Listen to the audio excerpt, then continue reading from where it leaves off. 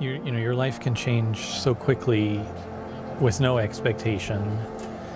This has been an abstract idea that we've been planning and hoping for months.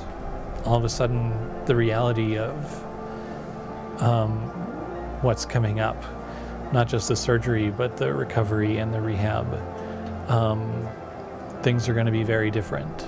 The last couple of years, I've been interacting with almost everything, either with my elbow or with this little dog ear, and that's going to be gone, and there's going to be a hand.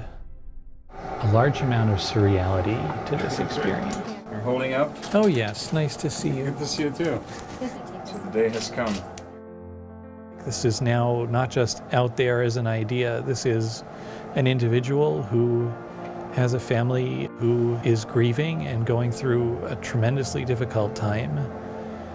And all I can hope for is that they will consider this a way for their loved one to make a huge difference for me. And it's such a big deal.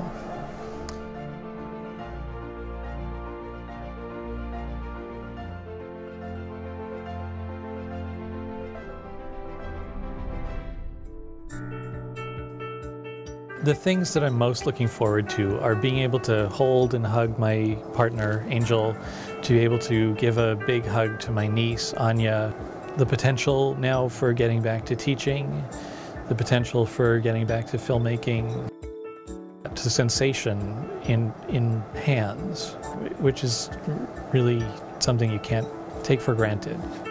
It's a new phase in life.